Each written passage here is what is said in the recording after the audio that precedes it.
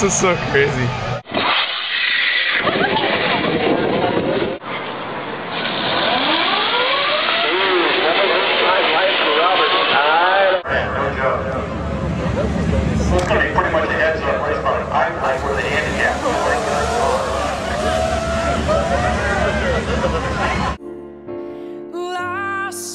電気自動車に欠かせないリチウムイオン電池。それは旭化成が発明した環境技術です。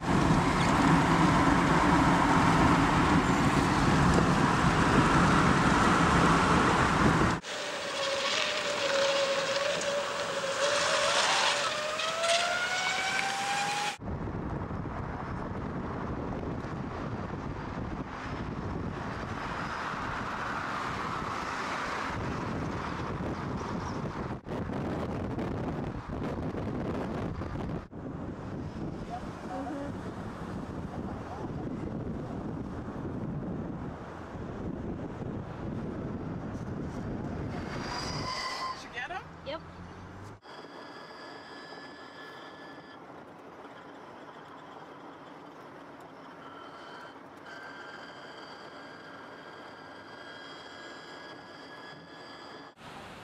Yeah, come split me right now.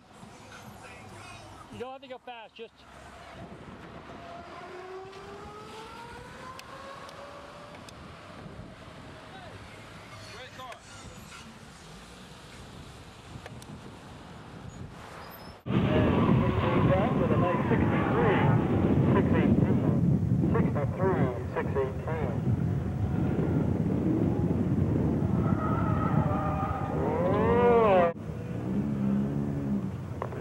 Working off the 63. Making the tires spill. All right.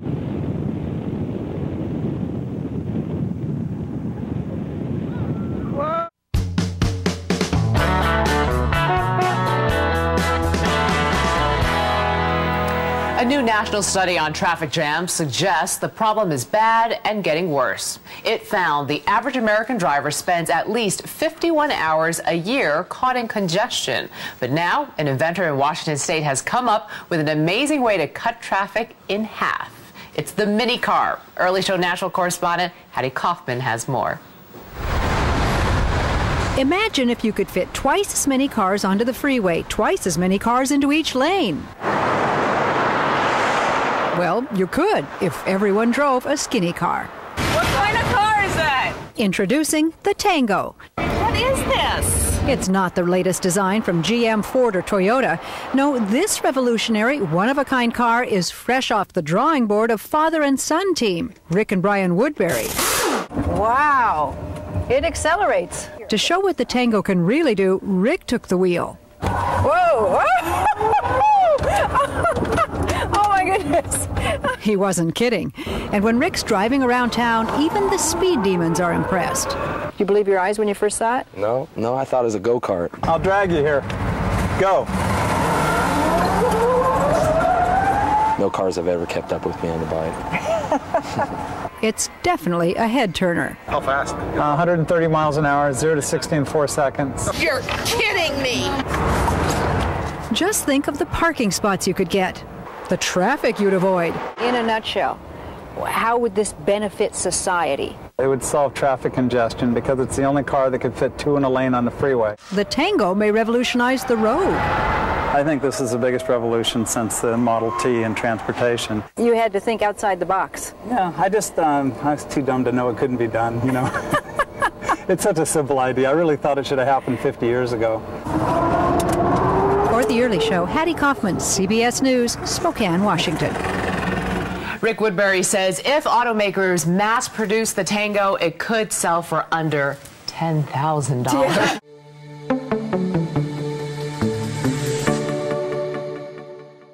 I'm Rick Woodbury with Commuter Cars. The color orange actually is chosen by my customers. This particular car belongs to Sergey Brin, one of the Google founders.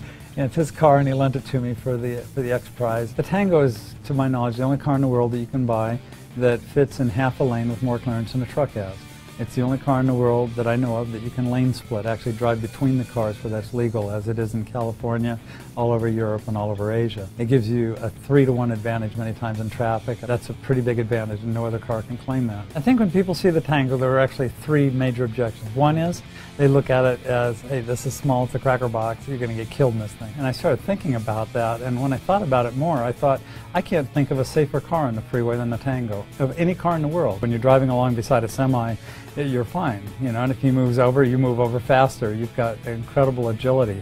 Even with a motorcycle, if something happens very quickly in front of you, you actually have to counter steer, lean, you have to do something, you have to react, and there's a reaction time. With a Tango, you just turn instantly and it just turns. The design we have now has literally 4 times more steel in the door than a Volvo. The cage is designed just like a 200-mile-an-hour race car. People ask if it's been crash tested. I say every weekend by NASCAR. It's basically the same structure. So safety is a huge concern. They think that a wind will blow it over. They don't realize that it weighs exactly the same amount as a Subaru Outback, and yet it's a tiny little car the size of a motorcycle. So with that much density, it's kind of like a block of steel, and the wind doesn't even affect it. So the next one is performance, and a lot of people think, well, you know, it's probably just a dog. And we made it so that it's one of the fastest production cars you can buy. I don't think there's a single Ferrari that can keep up with it. We've run away from Shelby Cobras at the drag strip. We run away from most motorcycles. I mean, a Ninja 1000 will take us in a quarter mile easily, but off the 60-foot mark, I just smoke just about everything, including Ninjas. I've had people that have just gotten out of Vipers and then they drive the Tango and say, I've never been in a car that quick. You just can't believe it. It's just instantaneous, just full 1,000 foot-pounds of torque, 2 Vipers at 0 RPM. It's extremely fast, extremely stable, and extremely strong.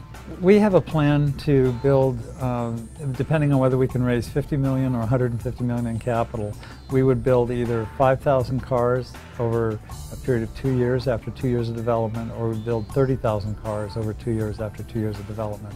The pricing would be $44,000 at the 5,000 rate, and the price would drop to $29,000 if we could build 30,000. The kind of consumer that would buy our car would be any consumer who's stuck in traffic. You know, I figure that in this country there's 140 million workers.